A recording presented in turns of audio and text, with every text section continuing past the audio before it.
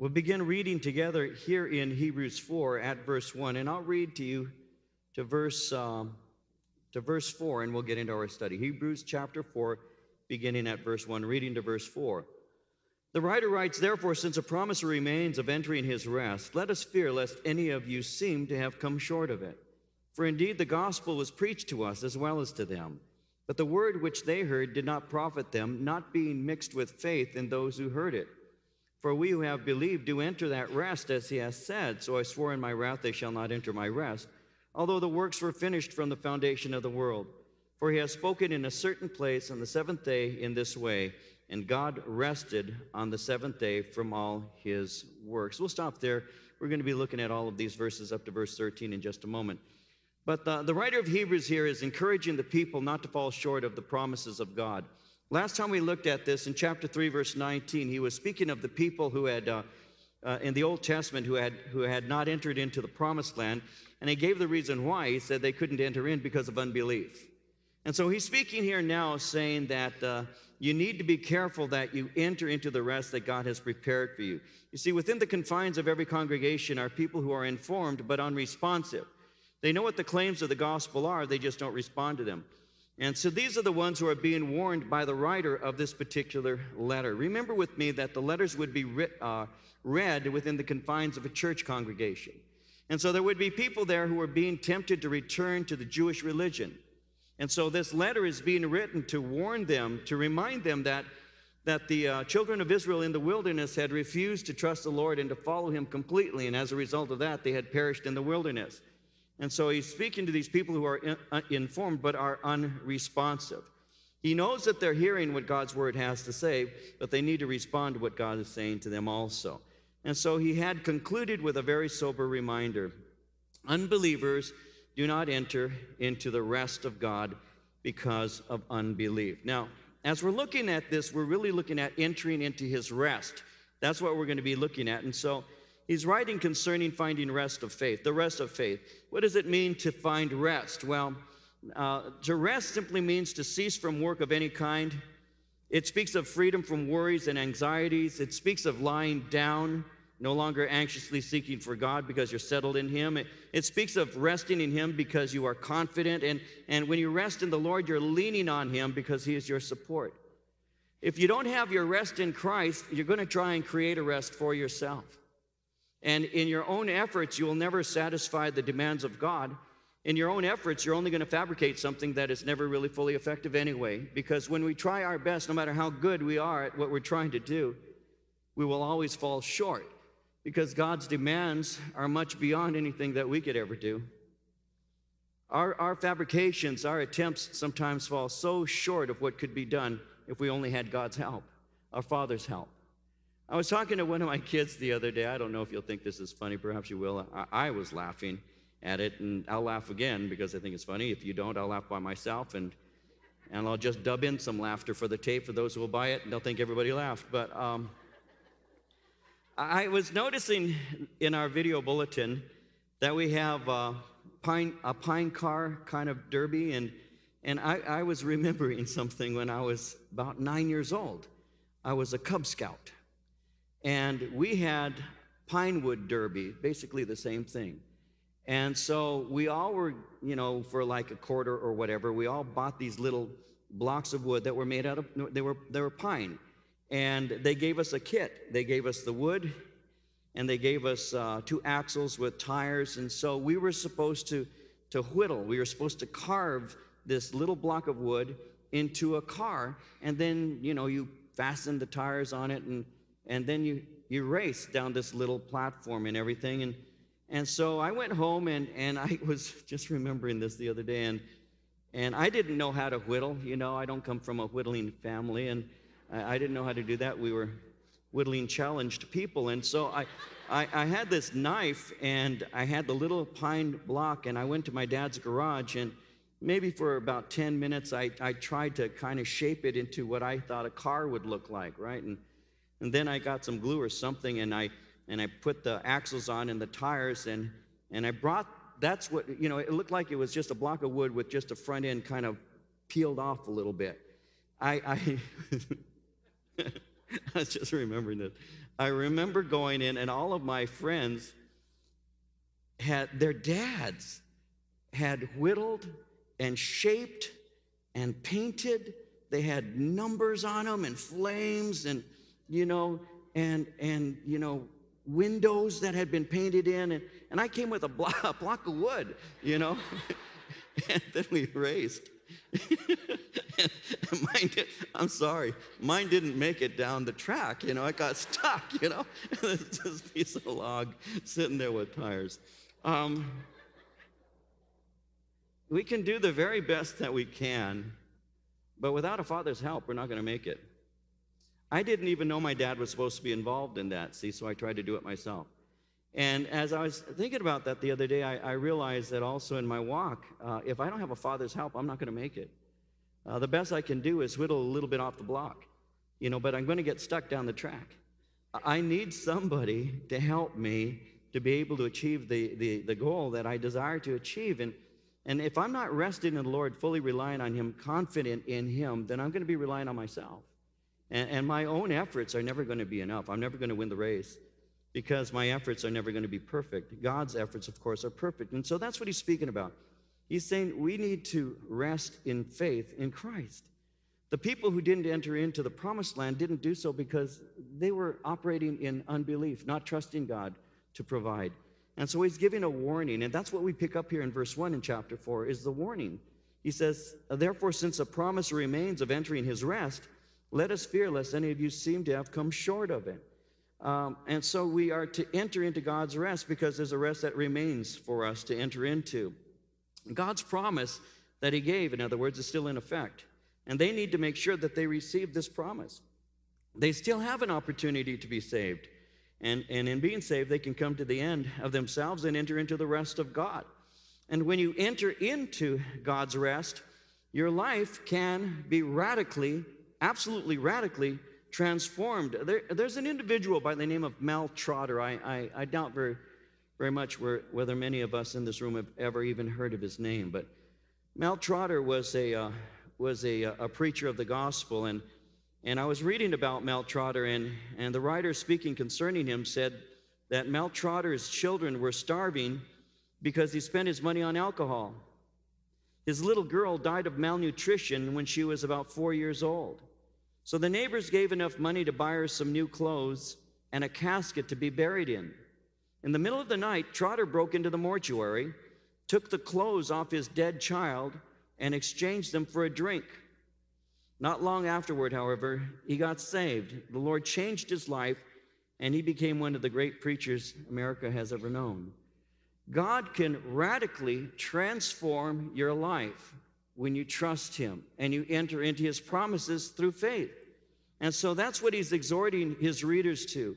He says, there remains a promise of entering in His rest. In other words, that promise is still applicable. You need to just take Him at His word. He says, you should fear. He says, let us fear, lest any of you seem to have come short of it. When he says, let us fear, lest any of you seem to have come short of it, let us fear, lest any of you think that somehow you have missed out on being saved.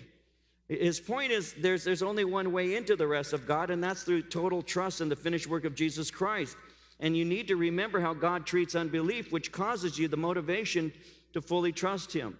Notice how he says in verse 2, indeed, the gospel was preached to us as well as to them, but the word which they heard did not profit them, not being mixed with faith in those who heard it. The gospel was preached in the Old Testament in a sense that it called people to a salvation rest.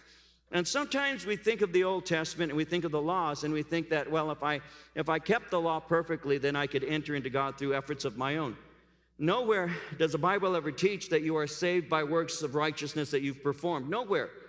The Bible makes it very clear that the commandments that were given to us by God were really intended by God to reveal to us our weakness and our inability to be pleasing to Him. They actually exposed us to ourselves and all. And so every saint is saved in the same way, whether Old Testament or New. It's always been by faith that we're saved. I think of a man by the name of Abraham. Abraham is mentioned all through the Bible, but in Romans chapter 4.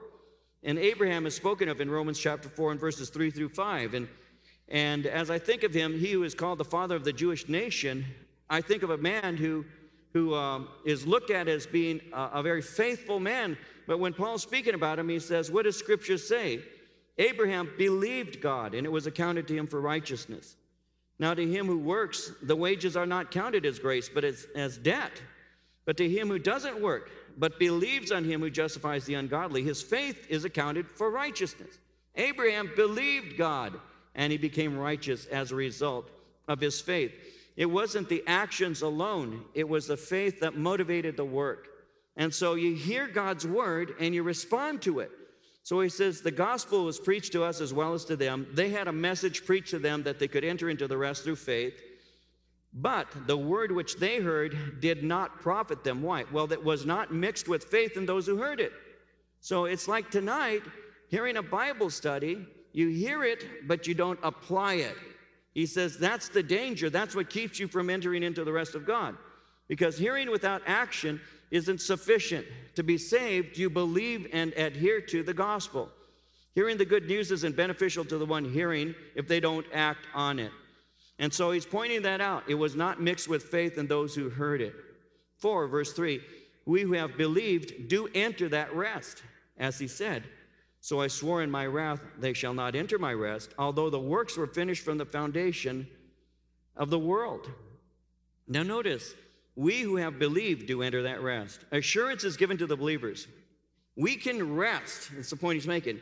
We can rest. We can rely on God and trust him and actually have confident relaxation, if you will, in him. We have this assurance because we can rest in the work of God that has been finished through Jesus Christ.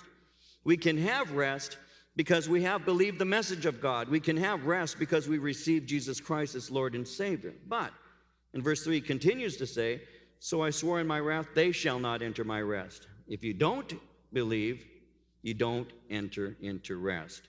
Although the works, he says, were finished from the foundation of the world. After the world was created, God initiates that period of rest. He rested from his work of creation, and this rest began on what is called the seventh day. And he goes on to clarify that in verse 4, for he has spoken in a certain place of the seventh day in this way, God rested on the seventh day from all his works, and again in this place, they shall not enter my rest. Since therefore it remains that some must enter it, and those to whom it was first preached did not enter because of disobedience.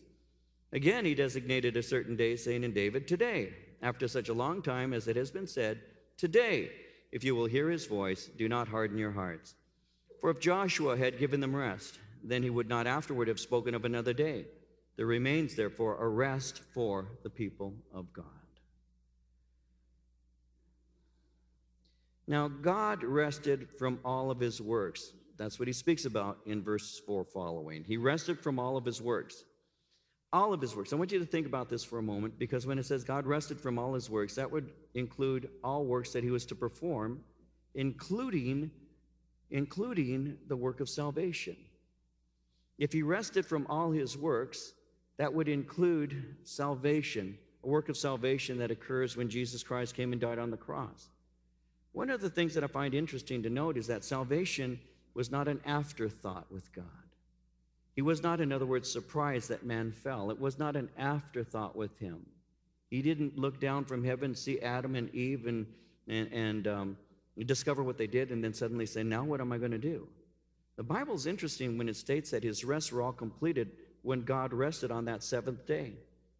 When you go to the last book of the Bible, Revelation chapter 13, verse 8, the Bible tells us there that Jesus Christ is the Lamb who was slain from the foundation of the world. And so salvation wasn't an afterthought. It was actually something that God had already intended to do, to save people. In 1 Peter chapter 1, verse 20, the Bible says, he indeed was foreordained before the foundation of the world, but was manifest in these last times for you. So God has what is called a seventh day, and the seventh day is the seventh-day rest. Now, it's referred to as a moral rest. In the seventh day, God gave this seventh-day rest to the children of Israel, and this might answer some questions that I've been asked, a question I've been asked in the past too, as I take this direction for a moment. God, when he gave the law to the children of Israel, as you first see it being mentioned in itemized in Exodus chapter 20. When God gave the law to the nation of Israel, in chapter 20, verse 11, he gave to them a Sabbath rest. I have been asked by people in the past, if the Lord God gave the Sabbath day rest, that rest from work, and commanded people to take that Sabbath day rest, then why is it that the church meets for services on Sunday when the Jewish nation observes Shabbat? You know, Friday at dusk into Saturday at dusk, that's the seventh day. Why do we meet on Sundays and not on Saturdays if God commanded that there should be a day of rest? The basic answer comes in two ways. One is the church meets on Sunday to remember the day of resurrection, the first day of the week. When Jesus Christ was resurrected on the first day of the week, the church began the habit of meeting on the first day of the week to commemorate the resurrection of Christ. And so that's why we gather together on Sundays. Now, Paul made it very clear that one man thinks one day is special and another man treats every day alike. Each person is to decide that within the confines of their own conscience. We don't believe that the only day to worship God is Sunday. We believe that you worship God and serve Him 7 days a week. But we gather together specifically on Sunday because Jesus was resurrected on the first day. A second reason, though, is in Exodus chapter 31, the Bible tells us, I believe at verse 17, that the Sabbath is a memorial, not for the church, of course, but for the nation of Israel. And so the Sabbath day is what Israel commemorates or rests on, whereas we, the church, recognize the first day of the week as the day that we gather for services because of the resurrection of Jesus Christ. But when you're looking at the rest, what he's basically pointing out here in this passage before us is salvation rest was already instituted by God when he rested on the seventh day because all of his works had been complete. Now, of course, Jesus was yet to come, to be delivered, to die, and all that he did. But as far as God was concerned, when he rested on that day, that's because all of his works had been fulfilled, even though yet in the future they would actually take place. And so that's what we have. Now, the Sabbath is really a picture of rest. We as Christians understand it now as being the rest that we have in the Lord Jesus Christ. We recognize it as a picture of the finished work of salvation, what God has done for us in Jesus, and therefore we rest because he has rested on our behalf. Now notice in verse 6 how he says, it remains that some must enter it. Now the generation under Moses did not enter in, so that promise is still yet to be fulfilled. Israel's earlier failure doesn't mean that the promise no longer is being offered, though, because he says in verse 7, again, he designates a certain day, saying in David, today, after such a long time as it has been said, today, if you will hear his voice, do not harden your heart. So he's designating a certain day, and notice how he speaks of it as being David. David is the one who wrote the psalm that's being referred to, and David wrote that psalm some 400 years after Moses. And so even though Moses had been given the command to rest, 400 years after Moses came David, and yet it still applied. And yet God is saying, today if you hear his voice.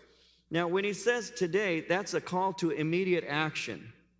One of the things that grieves me is how sometimes people will say, I'll listen to you about this on another occasion. Let me think about this. God's call is always one of urgency. It's always now. I have never met an individual who's ever said to me, perhaps I have someone in here and maybe you'll approach me later on, but I have never met anybody, not up to this point, who's ever said to me, man, I wish I would have waited longer to get saved. I just have never met anybody who's done that. I just haven't. The people that I have met have said, I wish that I received Christ earlier. Why? Because, man, my life would have been blessed and I would have saved myself so much pain. I wish that I'd have gotten saved earlier before I went through the crises that I went through. I wish that I've gotten saved the first time I heard the gospel. I'll tell you the truth, though I lived a crazy life and everything, I can tell you man, I wish that I was raised in a Christian home. I wish that I was raised with the Word of God and the things that are appropriate to a true faith. I wish that I didn't have that. And I was still young when I got saved. I was 20, but man, I wish I'd have heard the gospel in a clear way before I started doing the drugs and the alcohol, I can tell you that. And so I've never met anybody who says that I wish I waited longer. And so God's word is always one of urgency. It's what I say to my kids, and I say, follow the Lord. From the time they were small, follow the Lord. Love the Lord. Serve the Lord. Open your heart to the Lord. Let God move in your life. Don't put it off. Don't think that you have to fashion your own testimony. Don't think you've got to go out and taste the world to see what it tastes like. Because I've tasted of it, and I can tell you as a person of experience, it doesn't have anything to offer. And so I would tell my kids that. I still do at their age. I'll say, you know what? Stay straight with Christ. Stay close to Jesus Christ. Don't go off into the world because it's going to kill you. Do it today. Don't do it tomorrow. Don't do it next week. Don't do it next year. Do it today. Today, if you hear his voice. And that's what the cry is. According to 2 Corinthians chapter 6, verse 2, now is the acceptable time. Behold, now is the day of salvation. And so in verse 8, continuing, he says, if Joshua had given them rest, then he would not afterward have spoken of another day. Joshua was Moses' assistant. Joshua was the one that the Lord used to bring Israel into the promised land. Now, he brought them into Canaan, but he didn't bring them into salvation. He could only bring them into that which was physical, but he did not bring them into that which was spiritual. Only God can do that.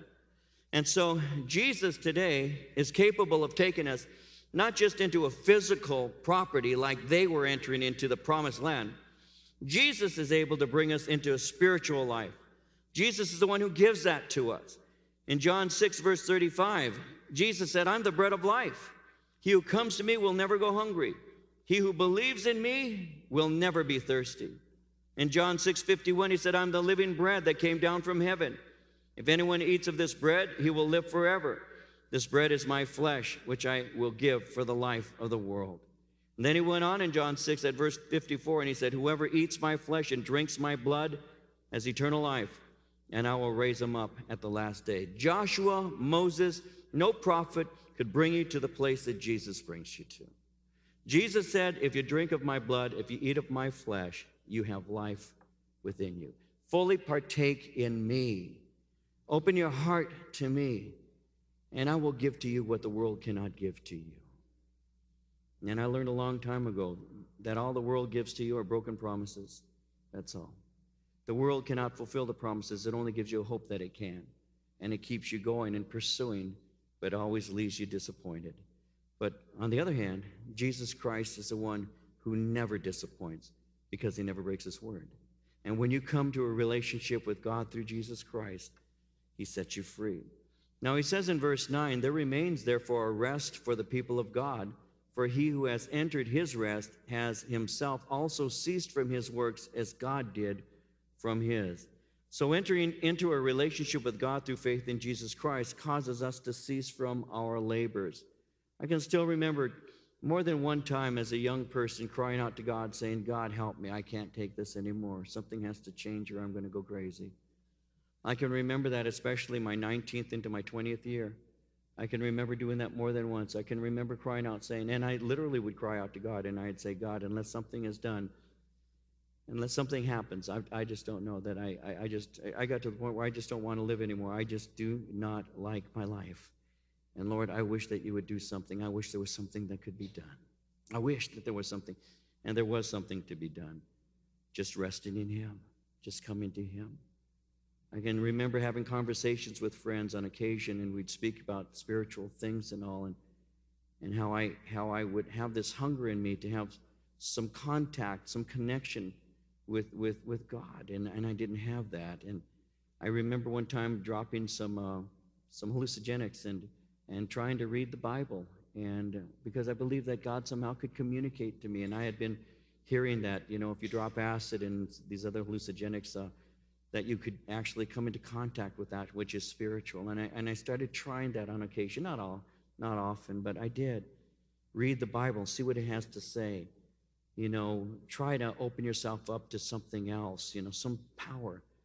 And it wasn't until I heard the gospel of Jesus Christ, it wasn't until somebody actually said, you know, it's by grace that you're saved through faith, not by works. It's through opening yourself up and just trusting God. And I thought, that sounds too easy. You know, there obviously has to be something that I do that can get me to the position of receiving this. There's got to be, and the answer to that question was no. There's nothing that God calls you to do other than believe Him and trust Him. And so that's entering into the rest of God. When you finally, as He said, when you finally hear His voice and you don't harden your heart to Him, you can enter into His rest. And in doing so, you cease from your works, even as God did from His. You stop trying to earn heaven, and you simply begin to live as one who's going there. Therefore, verse 11, let us therefore be diligent to enter that rest, lest anyone fall after the same example of disobedience. For the word of God is living and powerful and sharper than any two-edged sword, piercing even to the division of soul and spirit and of joints and marrow, and is a discerner of the thoughts and intents of the heart. And there is no creature hidden from His sight, but all things are naked and open to the eyes of Him to whom we must give account. God's word actually distinguishes from the true believer, the one who really clings to Christ, and the one who doesn't believe. Because God's word actually reveals the thoughts and intentions of a human being's heart. In the day of judgment, God's word is going to open up every human heart and reveal its contents, whether I believed or whether I did not believe. One of the things that I believe as a pastor teacher that is really important to me is that God's word needs to be read and studied and divided and applied. Because we're living in that season of last days where people are caught up with wanting to feel God, experience God, but not necessarily to know Him. And one of the things that I have discovered is that God communicates to us by His word. His word is that lamp and that light to our path and to our feet. God's word is that opens our hearts up to reveal the contents so that we might be convicted of our sin and call on God for help. God's word declares to me what He wants from me, and God's word gives to me promises that He will do on my behalf. It's God's word. It's all about His word. And so He's saying to us, listen, it's God's word that is alive. It's God's word that is powerful, and it's God's word that is sharper than any two-edged sword. God's word cuts both ways. God's word can be something that wounds, and God's word is something that heals. God's word does that. And so the Lord works through His word, and He works in such a way as to demonstrate His love for us.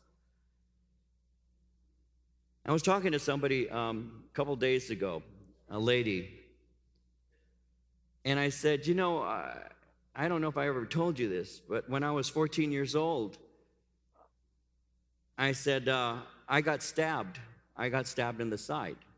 You know, I have a scar right here from when somebody plunged and cut across here. I was 14 when that happened. And I was sharing with her about that. And I said, I don't know if you know that. She said, I didn't know that. I said, yeah. I said, and the thing that really was weird about that is my mom was there when it happened.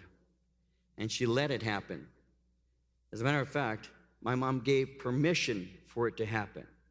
And she goes, you're kidding me. I said, no. I had an appendix that was removed. And they plunged the scalpel into my side and sliced it open. I said they had to do that. Because if they hadn't have removed my appendix, it was about to burst, and it would have poisoned me, and I could have died. Sometimes the scalpel plunges deeply, and it slices. But being guided by the hand of a skilled surgeon, it removes that which is going to destroy you. God's word plunged into my life removes the cancer or the tumorous things that are destroying me, the things that need to be removed. It is sharper than a two-edged sword. So rather than me just kind of like, oh, that's just your opinion. Oh, I don't really believe that. Oh, I'll listen to this some other time. The writer says, you need to enter in today. Today, do not harden your heart. Today, when God is speaking to you, respond, because God's word opens you up and reveals and says to you, you say that you know me, here's your heart. Do you really? And God's word will cause me to look at it like a mirror, in a sense, and I see myself, and I say, in reality, no, I don't know you. And then God says, this is a way for you to know me, because his word is so sharp, it divides. And not only that, it reveals what is within us. Even the thoughts and intents of my heart are revealed to me. So God's word does that. And it's through his word that he brings us to relationship with him. When he says there is no creature hidden from his sight, all things are naked and open to the eyes of him to whom we must give account.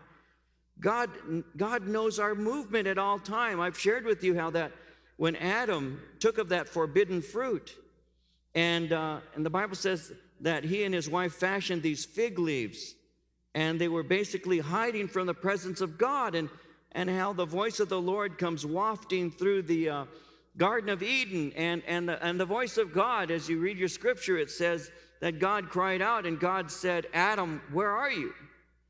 It wasn't that God didn't know where Adam was. My grandson Josiah the other day, he's 3 years old, and I played hide and seek. Playing hide and seek with a 3-year-old is just unfair, because they don't know how to hide. He doesn't know what to do. And so he'll say, hide, hide. And so he's laying on my couch. He's laying on my couch, and I took a blanket and I put it over him, and his feet are hanging out. And we were hiding him from Grandma. And so Marie comes walking in, and she says, and I put my hand over my lips, and I said, and she goes, she stops at the door, and I said, honey, Josiah's hiding from you. And there's his big old feet hanging out of the blanket, you know. And she says, he is? Well, I wonder where he is. And he's laughing under the blankets, ha, ha, you know, ha, ha, ha. And I said, I haven't got a clue. I can hear him, but I don't know where he is. And Marie and we'll walk around him, and we'll sit next to him, and he'll stay under those blankets. Ha, ha, ha, ha. And then he'll take the blankets off and say, here I am. And we act like so surprised, like, I didn't see you. Well, Adam, where are you? There he is behind a fig leaf. Anybody ever feel a fig leaf? They itch. He was not a very bright man. Adam, where are you? Was that cosmic hide and seek? No, you know what? When the Bible says that God said, Adam, where are you? It was God calling from Adam for confession. So Adam can say, I'm in this condition because I did this. That's what that's all about. It's not that God doesn't know where Adam is. It's that Adam doesn't know where Adam is. Adam's in sin. God says, where are you? So that Adam could have some introspective moments to reveal to himself, I'm hiding from you because I have broken your word. So God's word is sharp. And God sees our movements. I can't hide from him. So the wisest thing to do is simply be found by him and agree with him. Lord, I blew it. And God will put his arm around, and he will forgive you. My Josiah, once again, another Josiah illustration. My Josiah, sometimes, because he's a clumsy little baby, he's only 3, he will drop his milk, or he may be doing something and it falls out of his hand, and it may make a mess. And he does that often, as 3-year-olds do. And the first thing my Josiah does, first thing, is he looks at me and he'll go, oh, Papa, I'm so sorry. He does that, and he has such emotion. I'm so sorry, Papa. And I'll look at him, and I'll say, you should be, you little rat. I hate you. Get out of my sight, you maggot. No, that's his mom. When I speak to him, man, that's okay. That's all right. I'll pick it up.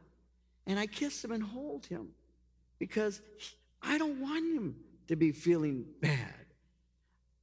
I want him to know that, you know what? Papa's here, take care of it. No big deal. It's all right. Thank you for saying you're sorry, because sometimes we make mistakes and we need to say that. But you want to know something? It's okay. Let's take care of it. Listen, I'm an evil man. You know that. And I'm an evil grandpa because I am a sinner like any other person in this room. But if I, being evil, know how to love my grandson, my God, who is not evil, knows how to love his son or his daughter. He watches you. He keeps his eye on you.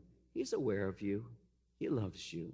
His word makes it clear what he wants. He reveals to you so that you can turn away from your sin and turn to him. And like he said to Adam, where are you?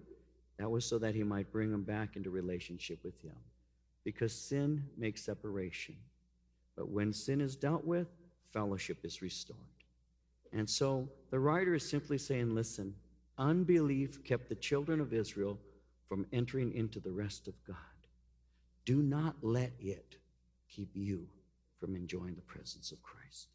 Don't let that